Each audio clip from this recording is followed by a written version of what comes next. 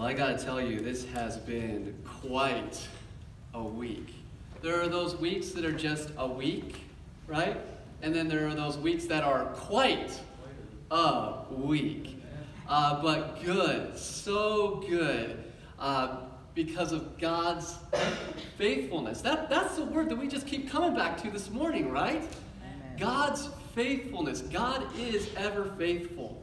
I got to share a story with you this week. As we've been praying for our sister Christina, she was taken to Winter Haven Hospital, and when they discovered that she had an aneurysm, they wanted to quickly move her to Lakeland Hospital, where they would be able to take care of her medically, just a little bit better than they were able to at Winter Haven.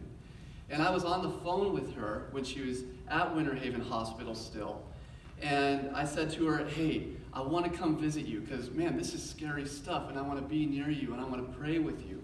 And she said to me, well, here's the thing. They're going to be taking me to Lakeland, and so why don't you just, wait until I get there with the ambulance picking me up and everything else like that. And I said, okay, we can definitely do that. And so hung up the phone with Christina, and immediately after hanging up, I heard the Lord saying to me, no, right now is the time to go. You go see her, and you pray with her, and you be with her.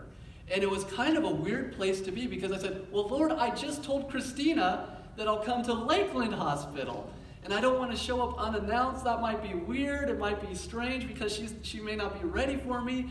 And I heard him say again, he said, no, just right now, just go.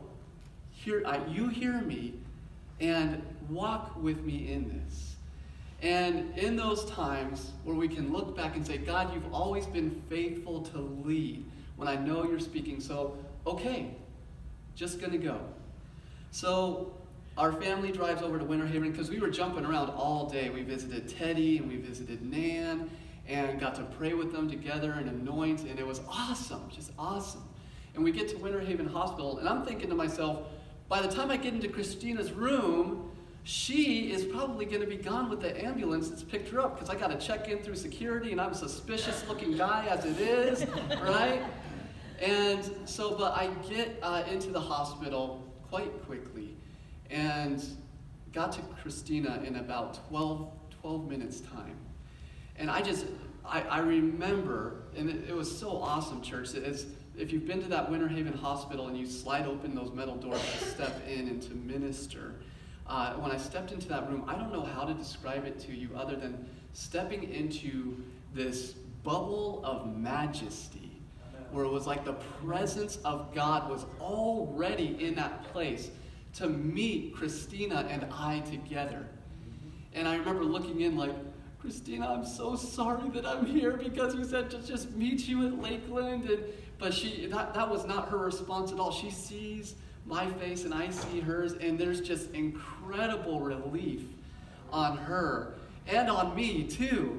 And I step into that room, and her and I, we prayed together and talked together, and there was just that peace that came heavy and mightily upon her and I both. I shared with my family after, I said, I've rarely experienced the presence of God like in that moment with Christina. And what happened after that is she didn't really even end up going to Lakeland. She ended up getting life flighted because of the aneurysm and wanting to treat her quickly to Tampa Hospital. So it was like when God said, go and visit her now, there was something more in that than even what I knew about, because it would have taken a long time to get to her. Why do I share that with you this morning? Well, because of God's faithfulness, because of God's goodness. And that if we would stop and we would hear him, or if we would hear him and then start, just be ready to respond to his voice and knowing that he will speak to us and move. Oh, church, wonderful and beautiful and magnificent, and more, could we just call them majesty bubbles, could happen in this place as we commune with the Lord and then walk in his way and his will and his direction. And ultimately, that is what we have been going after in this series. In lessons from our Lord, to learn to hear him and respond to him, to know him and know him better, so that we may, it says, conform, to turn more and more into the image of who Jesus Christ is, who came to do the will of the Father. And one thing that we learned about Jesus is he prayed. He prayed and he prayed and he prayed. So let's do that before we open up our sermon this morning. Lord, we thank you for your word. We say it again. We thank you for your faithfulness. Jesus, you have shown yourself and proven yourself time and again that if we would seek you, you will be and always are Lord of our life. And that is our heart's cry this morning. Lord, we say this time and again that we need you. Lord, we need you because, frankly, we don't have church and everything that it's meant to be in filling us with your hope, being filled with the Holy Spirit. God, we need you in your filling in our lives. So as we move forward now into opening up your word, we pray that you would speak to us. We pray that we would hear you, Lord, and that our spirit would be aligned with your spirit, and that you would move us into the place that you desire us to be, and that we would walk with you in that, Lord. We pray these things in Jesus' name. Amen. Amen. Well, lessons from our Lord. This has been our series now for nearly 3 months. And I'd like to give a short summation because have any of you kind of forgotten what have we talked about in the last 3 months? Like me, a lot of the time, I wonder, what did I talk about 3 minutes ago? I don't think I can even really recall that, let alone 3 months. And we have covered a lot of wonderful topics and lessons from our Lord throughout this series. The first one being that we are called to be a people at work for the Father. Amen? Amen. Jesus was at work constantly for the Father. We, as his children, ought to be too. And as we do that work, we should be willing to get uncomfortable. We don't like to get uncomfortable. I'll go back to it again. We like to sleep in luxury mattresses, or we love to have jobs where it's like I sample ice cream all day for my work. You know, but being willing to get uncomfortable, to go into the ditches for the Lord, because out of the ditches, the blessings of God will flow if that's where he's asking us to be. We've learned from our Lord as well what it means to have that posture of prayer. A praying church is a powerful church. A laboring church, to be a laboring church. We're going to talk more about that today. To be a church which seeks first the kingdom of God, having ears to hear what God is speaking and to respond out of his movement in our lives to act in whatever he's calling us to. We've talked about being vulnerable. We've talked about the rich young ruler who he had that trouble of letting go of what was his, which more so possessed him. And then we also talked about the widow and the mites, where she said, my only hope, even though I have little, Lord, I give that to you because ultimately my only hope is you. It's been a good series, hasn't it? Yeah? And I hope in some of that the Holy Spirit is even bringing recall into your minds, into your hearts of saying, do you remember what was said in that message? And that as you walk forward, the Lord is leading you in his truth. Because we've heard the truth. But it's our response to the truth that really matters. That puts the wheel on the ground and moves us forward and moves the kingdom of God forward. And we're going to talk about something today, church. About this movement forward in Jesus Christ and the call that he's placed on our lives. So if we have learned anything from our series, let it be this. That to be led by Jesus, the way, the truth, and the life is the ultimate pursuit of any Christian. To be led by him. To walk as Jesus walked. To look at his example and walk as he walked. To proclaim as he proclaimed.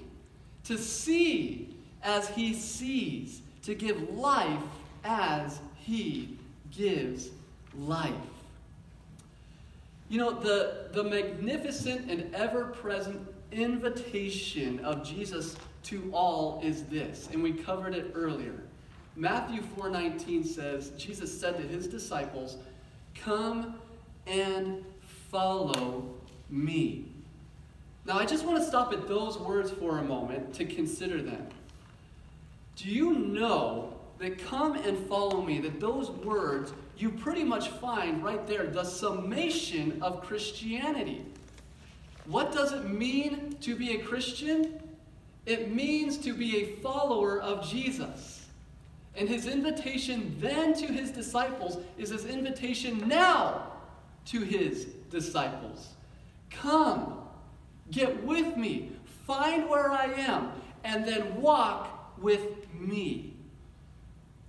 And it's a beautiful thing because we've gotten to learn through this series that it is so good to walk with Jesus, whether good or whether bad, whether beautiful or whether ugly, whether in the valley or on the hilltop. It is good to be where Jesus is because he is the way, the truth, and the life. And in that, the great reward that we have, that we get to do life with the creator of heaven and earth and all the universe, and finding our purpose in him. In his constant invitation every day, every morning, when you woke up this morning, do you know that Jesus' invitation to you was, come, let's do this thing called life together. Follow me, and let's walk as one.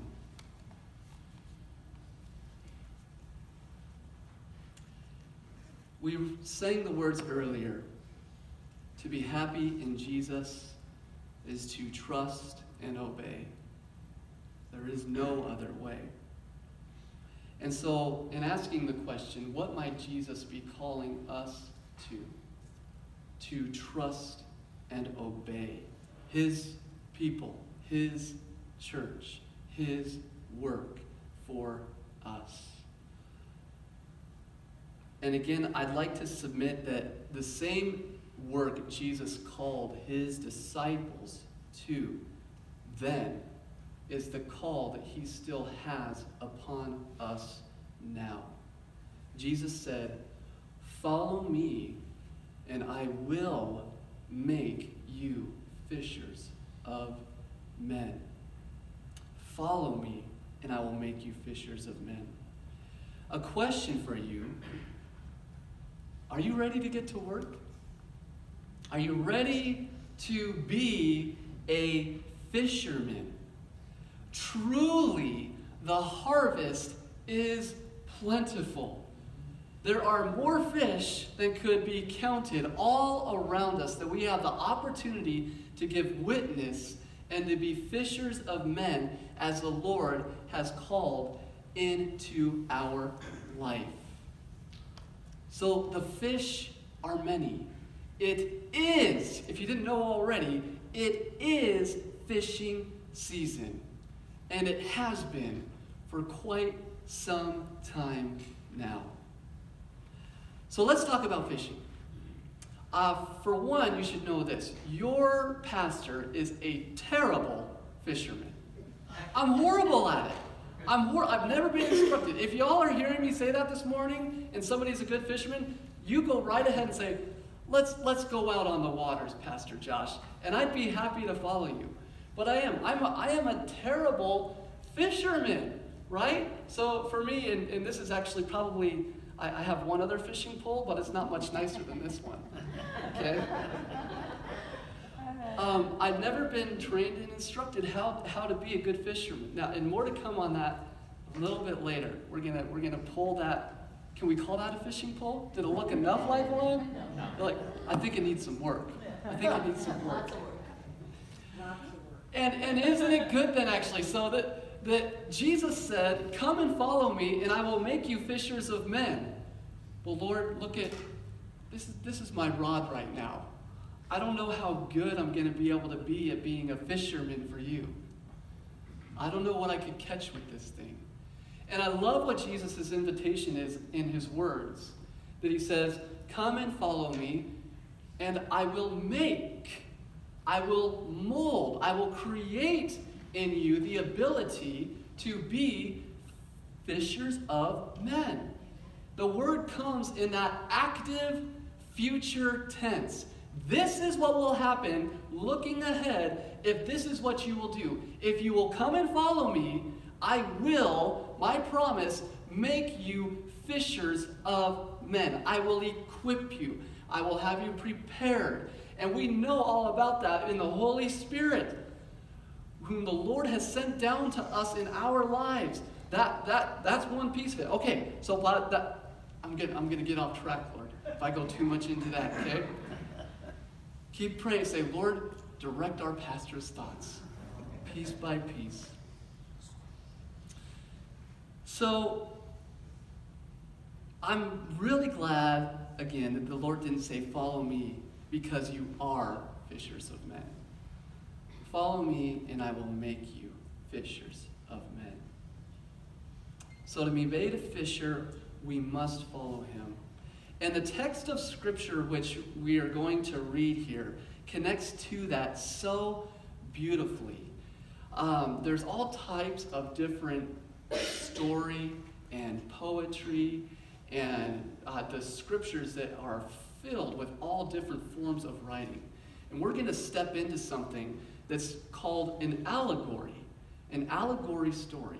It is a story, this is what allegory is, a story or poem or picture that can be interpreted to reveal a hidden meaning. All right, so now you know. If you didn't learn something new, that's what allegory is. I learned that, so I was like, what is this thing we're looking at? So if you would turn with me, open your scriptures up with me to John chapter 21. We are going to read, and we'll start out at verses 1 through 7.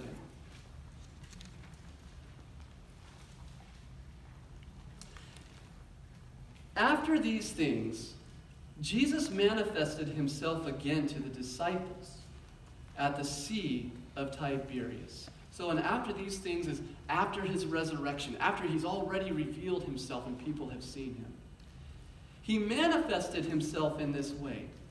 There were together Simon, Peter, and Thomas, called Didymus, and Nathanael of Cana in Galilee, and the sons of Zebedee, and 2 others of his disciples. Simon Peter said to them, I am going fishing. They said to him, we will also come with you. They went out and got into the boat, and that night they caught nothing. Nothing. But when the day was now breaking, Jesus stood on the beach, yet the disciples did not know that it was Jesus. Jesus therefore said to them, children, you do not have any fish, do you? They answered him, no. And he said to them, cast the net on the right-hand side of the boat, and you will find a catch. They cast, therefore, and then they were not able to haul it in because of the great number of fish. That disciple, therefore, whom Jesus loved, said to Peter, it is the Lord. And so when Peter heard that it was the Lord, he put his outer garment on, for he was stripped for work, and threw himself into the sea.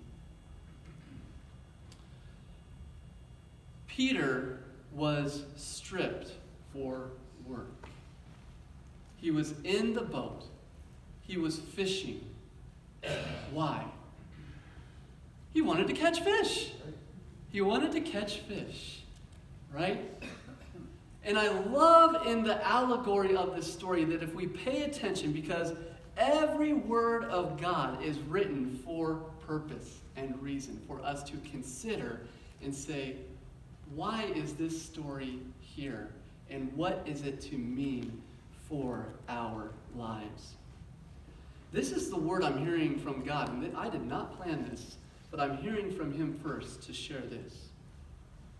Peter was stripped. And he had put on his outer garment before going to his Lord. He was stripped. There are times that in order for the Lord to use us for his work and his purposes in our lives, there must first be a stripping. There must be a pulling off of ourselves and of the world, and a preparation of knowing the labor that we're going to step into and having ourselves ready to be used by God, stripping ourselves of all of the world and all of ourselves so that we may be used for him and his will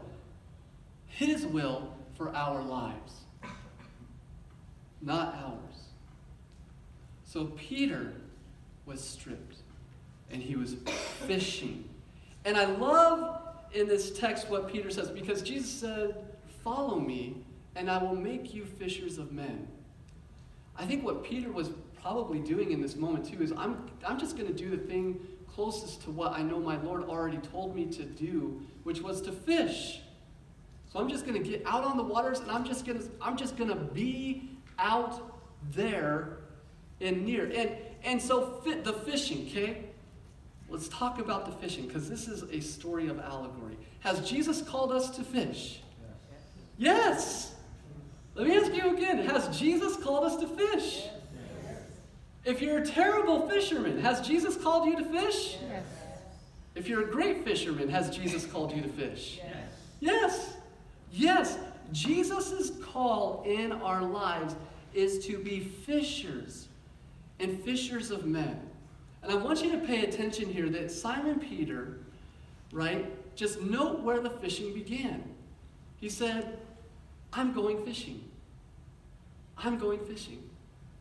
How many of you, right, want to raise your hand and looking out, knowing that the harvest is plentiful and that the people are many, that the messengers are few, but the message needs to be heard, that we need to be a people who is about going out fishing to be fishers of men?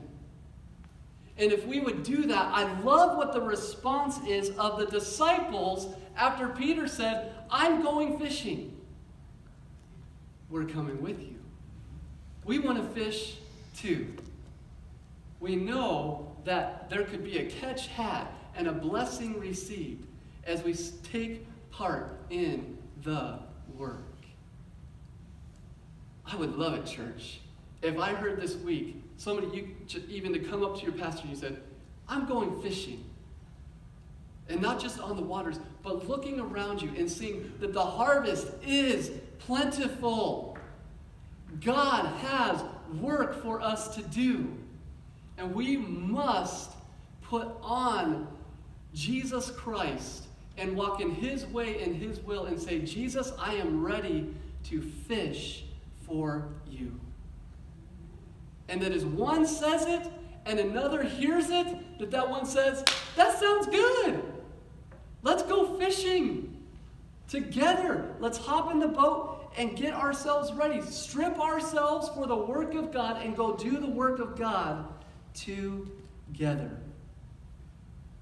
So there the disciples are. They're fishing in the boat. But then we're told this rather depressing news in the next verse, that the disciples spent the whole night fishing and they didn't catch a single thing. They didn't catch any fish. I got to ask you, and again, so because we've stepped into an allegory, are you connecting with the allegory here and the picture of the story? Have any of you ever gone fishing and you felt like, "I've been fishing for months, but I haven't caught a fish. I haven't gotten a bite on the bait that I put out"? Nothing! Nothing! What's going on here? And I'll tell you, because the most likely time when you think you'd catch a fish is at nighttime. They call it night fishing. And that's the most suspected time where it's like, this is when we should pick something up. But the disciples caught nothing. And we got to keep connecting with the allegory to this picture story in the scripture for our lives. Because we're turd. Oh man. Yes, I just said that word. We are told in the scripture that the next thing that happens is that when day was now breaking, Jesus stood on the beach. Yet the disciples did not know that it was Jesus. Let me tell you this. We have no hope of catching fish as fishers of men unless we have Jesus connected to that work. And being moved by the Holy Spirit, we can put on as much bait or as much love and all of those things and all the answers. There's so many forms of evangelism that are possible, from apologetics and to just loving thy neighbor and numerous ways to make the gospel known and to present God to the world. But let me tell you something. If you're busy presenting God to the world without you first presenting yourself to Him, you have no hope of catching anything. It is opening your eyes and taking your fish reel, as pathetic as it might be, and saying, Lord, where do I cast? Where do I cast? Where are the fish? And you stop and you listen, because Jesus spoke to his disciples. Daybreak came. Jesus was now present. Now something significant could happen. All of their fishing that had happened before, it was in vanity. In connecting to the allegory, if Jesus isn't present and you're just busy trying to catch fish, it's right in this context to say, good luck. Because luck is all you're going to have when the Spirit isn't present. But when the power and the presence of the Spirit is present and Jesus is present, who knows, only the Lord, what could be drawn up and caught. Jesus said, cast the net on the right side of the boat. Now, I would think it would be awesome if they said, you know, that's a great idea. We've only been casting on the left side all night. We did the back, we did the left, we did the front. We haven't tried the right side, right? No, but that's not what happens. And I even love this conversation where Jesus is out on the shoreline. Hey, kids, you haven't caught anything yet, looks like. Huh? Right? And they've been fishing all night. And their response to this guy out on the shoreline is like, who's this guy? Who's this guy with the questions? That's how I imagine it in my head. And they said to him, no, thanks for noticing that. We haven't. Hear my voice. I love the beauty of this moment. Hear my voice. Cast on the right side of the boat. So they cast, therefore. And here's what we're told. They cast and they were not able to haul it in because of the great number of fish. They couldn't even haul it in. It was more work than 7 disciples, 7 good men could do together. And the beauty as well, when you look at that picture, is like, get more then! Get more people. Get them fishing. Tell people that fish are being caught. And why? Because now that Jesus' presence has shown up and he's given direction to his children, to his disciples to say, cast in this way, in this manner, in this direction. I know one word that the Lord has been continuously giving us in our church since I arrived here, and these weren't my words. It was, invite your friends and your enemies. Invite them all. Invite them all. Have your eyes open to what Jesus is putting on your life and saying, I want you to minister to this one. I want you to reach out to this one. And I love what God does sometimes, because he causes us, oh man, he's speaking to me right now. He causes us to look at the people who we would say, that one isn't reachable. My line won't cast that far. I almost got Cindy, right? Cindy's okay. That wasn't an illustration, so somebody better go catch Cindy, okay? My line doesn't cast that far. My love is limited. Lord, so as you're talking with me and declaring to me and saying, drop the net on the left side of the boat or cast in this direction, can we have the faith and the trust that as he's speaking to us and he says, invite this one, that we respond to it in faith and that we drop the net and see if that fish might be caught. And as one fish is caught, one fish says, whoa, there was something over here. There's something over here. And another fish is caught.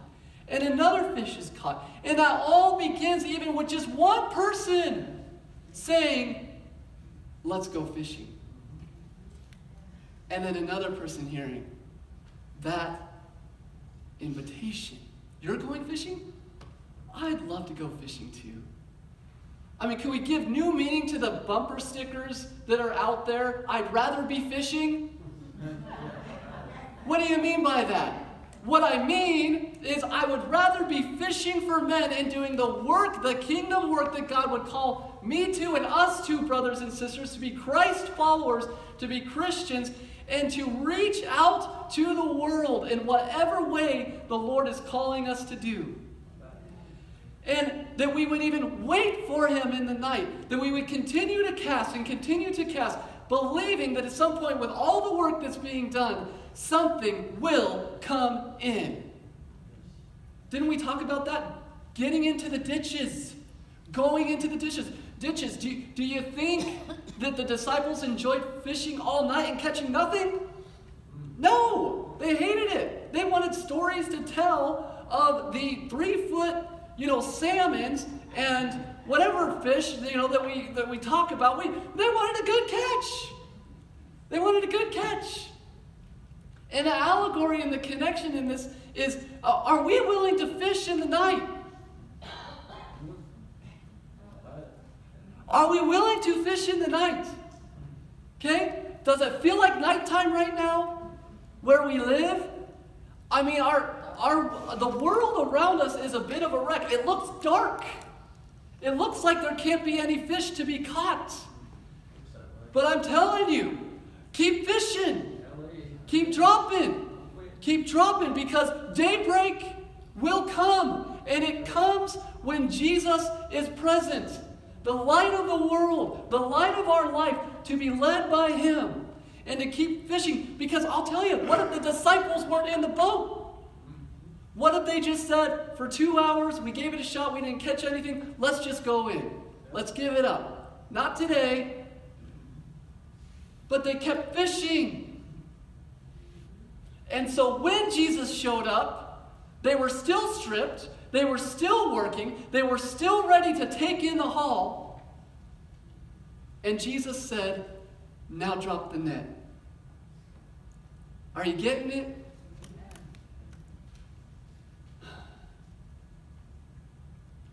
We are called to be fishers of men. To fish in the night even. To fish when it seems like there could never be any catch at all. So that we can always be ready, that when Jesus calls out to us and says, drop the net also now in this way, that we would. And we would catch a haul even larger than what we're able to take in. Let's read the final verses here to close this out. Verse 8.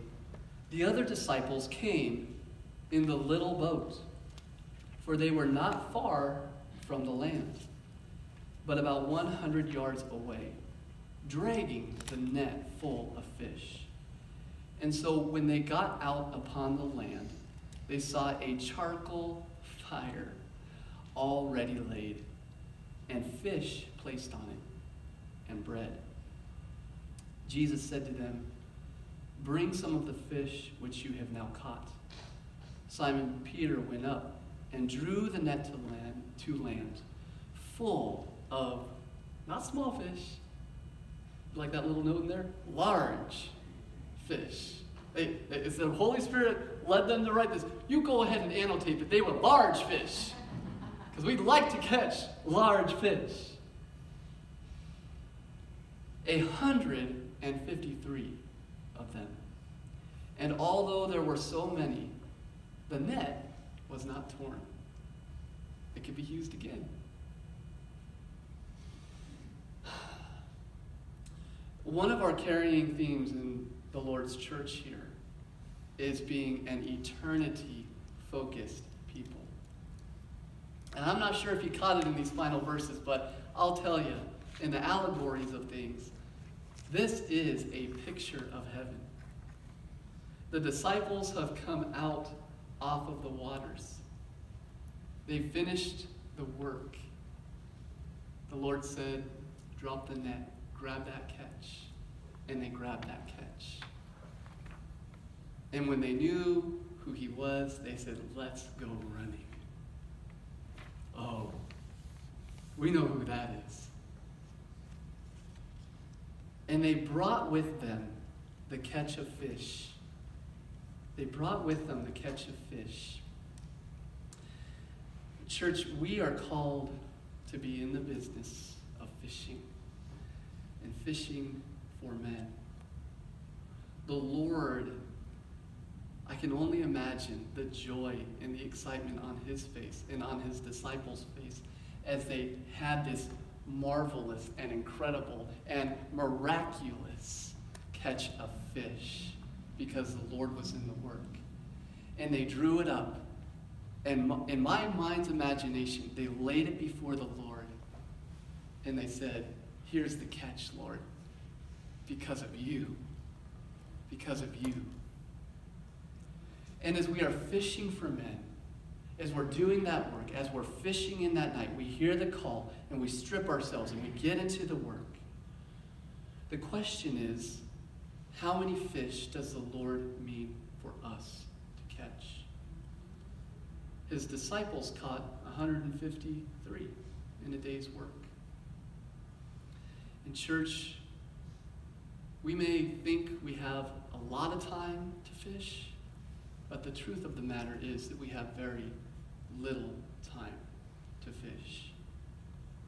In the perspective of all that eternity is, we only get so much to drop the lures in the water and ask the Lord, where would you have me cast? In what direction? Who do you have me to catch that you've put near the boat, near my life, near the work that you've called me to do?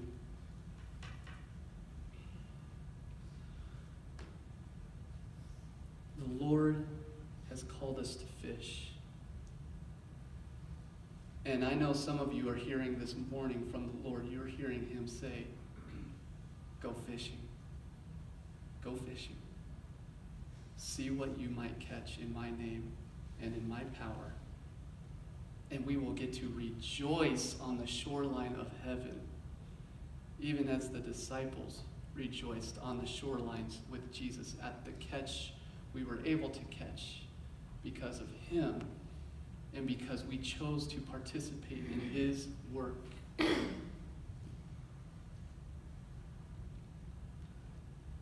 Lord, there's a number of us in here today that don't feel equipped to be fishermen. We can be so misguided in thinking if we get the right words and do the right things, that at some point we're going to start catching fish. We thank you so much for your scripture and for your word, which reminds us today that no matter how ill-equipped we are or think we are, Lord, we are already equipped with all that we need because we have your Holy Spirit living in us to guide us in our lives. And Jesus, you are the way, the truth, and the life. And if we would call on you every morning, if we would call on you in saying, Lord, speak that I may hear, we know that your words back to us will be, come and follow me. So Lord, let all that we do be all that you are leading us to do. There may be some of us in here today where we've been hearing from you, cast on this side of the boat. But we want to say to you, but Lord, let us say yes to you now. Let us say yes to the work you've called us into. And we just want you to have all the honor and glory and praise, Jesus. God, this is your church and your people. And we know that you mean for us to go out and fish and to bring others in to know you. Let the day break. Let the day break in Jesus' name. And let us be about that work, fishing for you.